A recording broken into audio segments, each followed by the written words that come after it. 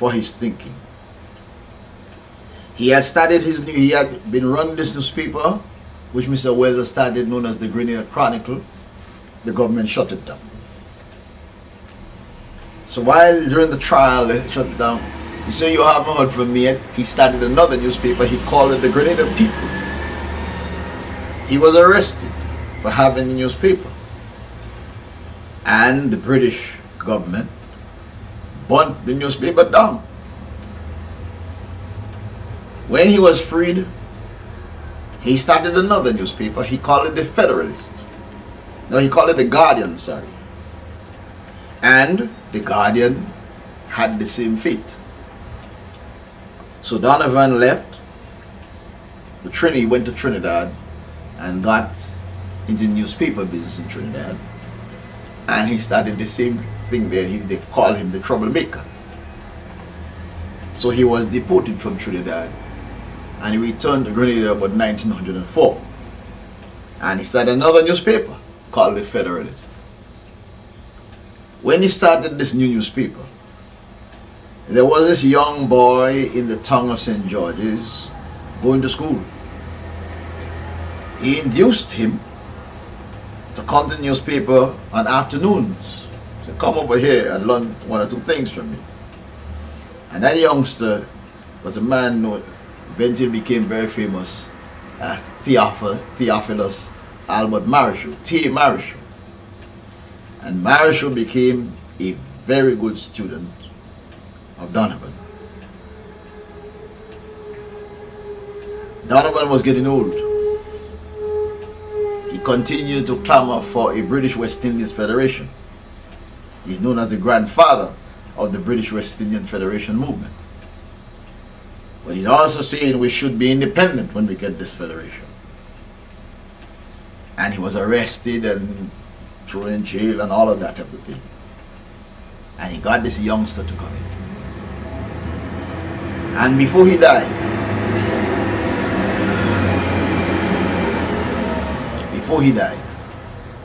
he induced the youngster, Marryshow, to start his own newspaper.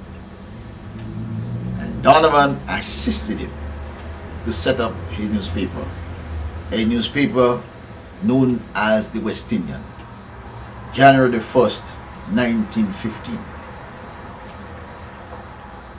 And he gave them a slogan. He told them the slogan has to be, "The West Indies must be West Indian."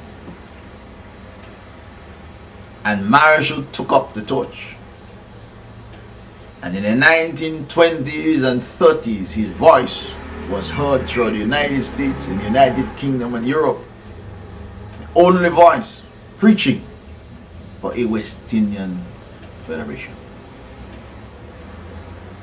He was never imprisoned as Donovan was, because times had changed. But he and a few other politicians throughout the West Indies forced the British government to begin to examine themselves. And so for the first time throughout the West Indies, in 1925, they set up a parliament. They call it the Legislative Council, throughout every island in the West Indies.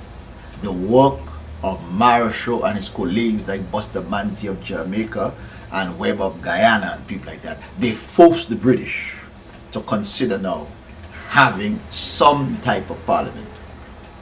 The island of Barbados had one because the British were always there and they felt the Barbadians were superior, so they had their own thing. But all the other islands, Trinidad, Grenadians, they were just being trampled on. So they had this, they set up this parliament. But they made sure that elected members had very little voice. So Marryshow continued, not only for a West Indies Federation, but for a representative government through the Caribbean. And so in 1938, the British government set up a major commission under a man known as Mr. Moyne, Major Moyne. he was knighted and became Lord Halifax. Major Moyne, when he came to the Caribbean and he saw what Marryshow was talking about, he made certain drastic recommendations. He said the whole parliamentary system must change. Now, up until that time, to vote in elections, one, you must have a certain salary. If you're not making enough money, you couldn't vote. Or you must own a certain amount of property. So in other words, the electoral list was very small. It was so bad that the principals of schools couldn't vote because they were not making enough money to vote. A sergeant in the police force couldn't vote because he wasn't making enough money to vote. You know? And you have big civil servants, you have big names, but they couldn't vote. Big salaries did not allow. Mr. Moyne said that that should be removed. There should be nothing as property qualifications. He recommended that. The commission was set up in 1938. It is famously known as the Moyne Commission. He also said, once you remove the property qualifications, all persons throughout the Caribbean, once they attain the age of 21 years, they should become eligible to vote unless they have a criminal record. He recommended that. Well, World War II came out just about the time that he made his recommendation, so there was a delay until 1941. Based on Marryshow, the people of Guyana were given what is called universal adult franchise. All Guyanese 21 years and older became eligible to vote at elections. That was given to the people of Jamaica in 1944. Then it was given to the people of Trinidad and Tobago in 1947. And in 1947, the British government announced that as of April the 1st, 1950, everybody in the West Indies wants to become 21 years and older, you will be eligible to vote at elections. That is the work of T. Albert Marryshow. And that paved the way now to independence. Because once people were able to vote, the whole electoral and administrative process changed. It opened the way for West Indians to be in positions that they couldn't touch before. West Indians became judges. They became chiefs of police. Things they couldn't touch before. Because the whole legislative process was changed.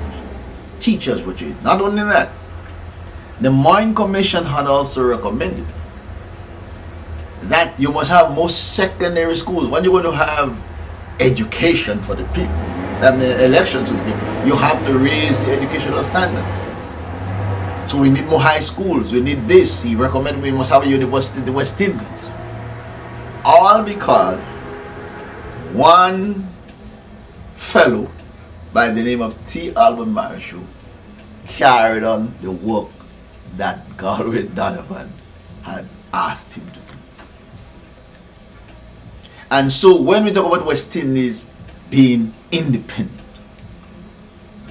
you cannot rule out two people, Galway Donovan and T. Marryshow. Eventually, of course, as people got the opportunity to vote, other politicians came on the scene. Just about the time the Moyne Commission came, a young man known as R.O. Williams in Grenada. He was very young. He started to say, hey, we want independence too. We want independence. But he says what we have to do, all the vacant land that belonged to the estate must be taken away by the government and set up what is called land settlement. In time to keep him quiet, the British were very clever at that. They promoted him. They made him a member of the executive council, so this way he couldn't go around making all that type of noise that he was making before. Then in 1951, well actually in 1950, a young Grenadian and a few of his friends, they were deported from the island of Aruba for getting involved with the trade union movement. In those days, it was illegal to have trade union movements in Aruba and in Curacao. And these Grenadians went there, starting up trade union movements. They were charged of being communists and deported. And among them was a fellow called Eric Matthew Geary. So he became a member of the parliament. But a parliament which was made possible as a result of T.A. Marryshow. There could be no Geary, even if he had come there. There could be no Geary. There could be no anybody else after that having the influence and power and what have you to talk about anything if Marryshow did not create the atmosphere for it to happen. Now Marryshow himself died in 1958. Incidentally, I should tell you, if we did have a federation in 58 and he died shortly thereafter, there was a British federation, but it collapsed because it was not properly set up, so it couldn't last. But he did see a federation put in place before he died. And of course, the young fellows who took over the thing messed it up. They started to quarrel about leadership, who should be in charge and that type of thing. So the thing failed. And he died. Unfortunately, we Caribbean people, and Grenadians are particularly bad at that, we are very slow or very poor at recording the contributions of our people. And therefore Marryshow has been falling a victim to our indifference to the contributions and sacrifice that people have made. We eventually became independent. But when we became independent, the British wanted to get rid of us at that time. It's because at the time, the government we had in power, unfortunately led by Eric Geary, became such a nuisance that the British wanted to just get rid. So when he asked, they were glad to tell him take it and go with it. So we got it under not the best conditions. The result was his behavior led up to a revolution by a young fellow called Maurice Bishop.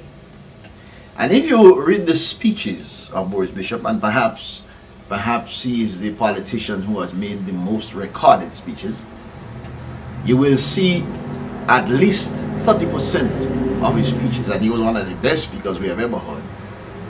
Marrishow's name had a way of turning up. He was indicating to Grenadians the influence Marryshow had on him, even though in many instances he was embodied. He was also showing the influence Marryshow had on events in Grenada long after he had died.